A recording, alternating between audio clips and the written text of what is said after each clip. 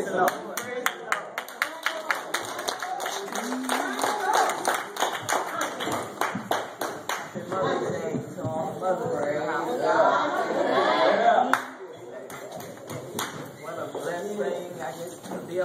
Amen.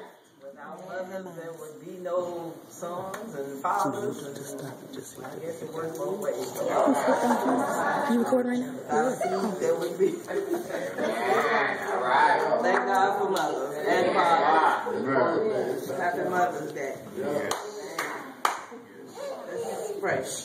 Father, we bless you this morning.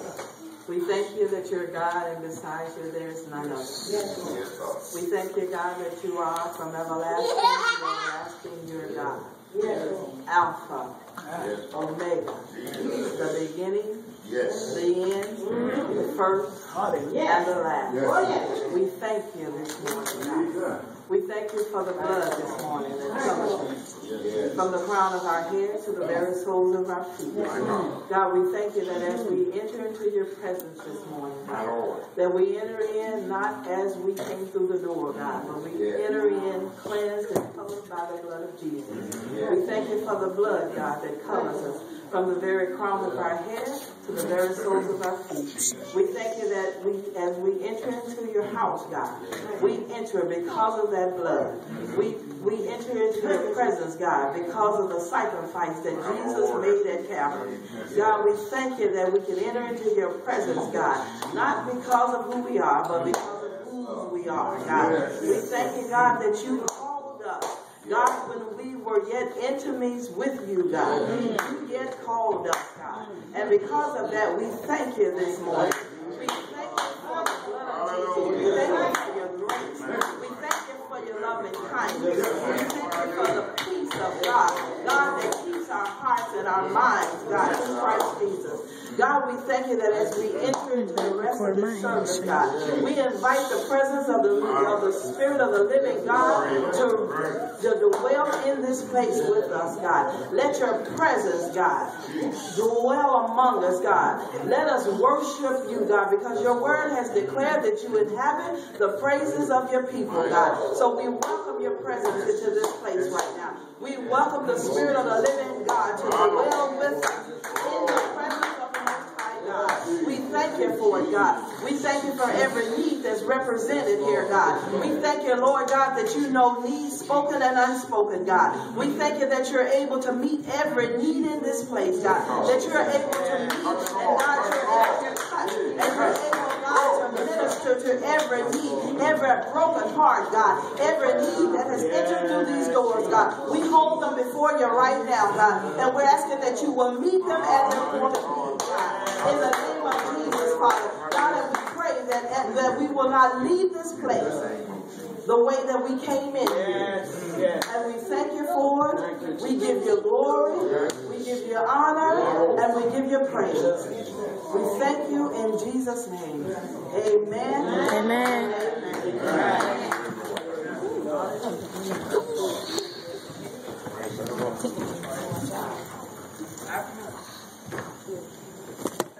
Mother's Day, and for an opportunity to stand before you and speak on behalf of Mary, the mother of Jesus. At my time it was Mary chosen by God. In Isaiah 46, 9 and 10, it states, remember, you don't have to necessarily turn there, remember the former things of old, for I am God and there is none else. I am God and there is none like me, declaring the end from the beginning and from ancient times the things that are not done, saying my counsel shall stand and I will do all my pleasure. God, I believe that God will declare a thing, and then he will go about setting things in motion to bring about the thing that he declared to be so. Mary and Joseph were examples, were God's, they were the fulfillment of God's promise for a Savior, for Jesus.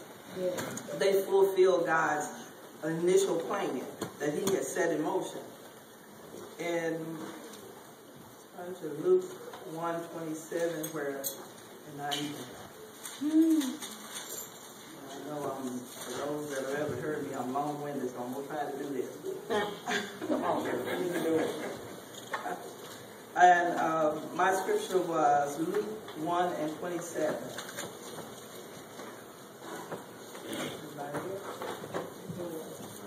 To a virgin, verse 26, and in the 6th month, the angel Gabriel was sent from God unto a city of Galilee named Nazareth, to a virgin espoused to a man whose name was Joseph, of the house of David, and the virgin's name was Mary.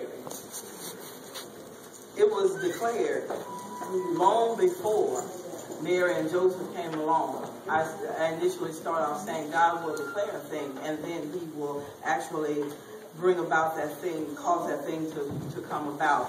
In Micah 5:2, it was prophesied Jesus' birth.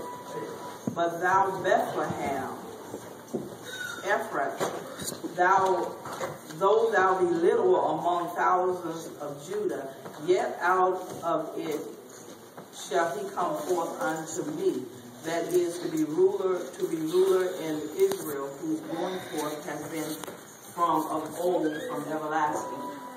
It was prophesied in Micah 5:2 that Jesus would come out of Bethlehem, and God, Mary and Joseph was not an accident. God declared it in Micah that Jesus would come out of Bethlem. So God set things in order so that Mary and Joseph would actually be in a place when the time of fulfillment would come, so that they would be where he had already declared that Jesus was going to come from. He set things in motion so that they would be in the place. So Mary was a virgin being that she was a mature age, she was married, she was a married age, but she had yet not been with a man. So therefore, she was espoused to Joseph. She was actually already engaged to him, but she was not married to him. She had never been with a man. And Joseph, the word of God says that Joseph was from the lineage of David. So this scripture here, verse Luke 1:27, had already been prophesied. And so my point to everybody here is that if God has spoken a word over your life, Mary was saying, well, who am I? Mary it was out of Nazareth. Nazareth was a little old place, insignificant place.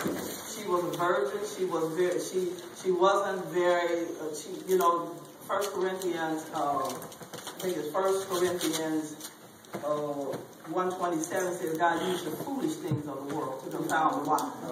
And so God will use the foolish things. Mary was of insignificance. Joseph was of insignificance. Nazareth was of insignificance, but God used the foolish things to confound the wise. But he took a little virgin girl and took a man from Nazareth, from a little insignificant town, and he did great things with them. So if God, the word of encouragement to women and to everybody today, if God has declared a word, he declared in Micah that it was coming out of Nazareth, that Jesus was coming out of Nazareth, a little insignificant place, and that he would be from the household of David. So God set them, he had the tax thing to all come into play. Everything fell into play when the time was right, so that they could be in the place to fulfill the word that God had already declared long before Mary and Joseph were even conceived in the womb. So God will set things in motion. He will declare a word over your life, and he will begin to set things in motion so that he can bring about the word that he's already declared over you. So my word and encouragement to you, don't fear. Fear not. The angel said to Mary, fear not. For you have been blessed among women. And it wasn't that God just so much decided, okay, I think I'm going to get her, use him. God had already purposed it long before time. Who he was going to use. And Mary's mother and Mary's father came together because Mary had to be where she was. She had to be who she was because God had already declared it to be so. So God began to bring the pieces together. You know, Joseph was already of the household of David. So Obadiah and all of them, all the ones, this one had to beget this one had to beget that one had to beget this one, because Joseph and Mary, who God had already chosen beforehand, had to be in place when it was time for fulfillment. So be encouraged that whatever it is God has declared over your life, talk about it is coming. You know, and he is well able to set pieces in place. Everything that you've gone through, everything that you have been through is part of getting you in the position that God needs you to be in to bring about that which he's already declared over you.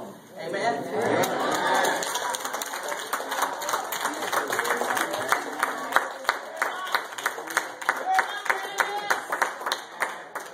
God has in store for you is going to come to pass. Thank you. Amen.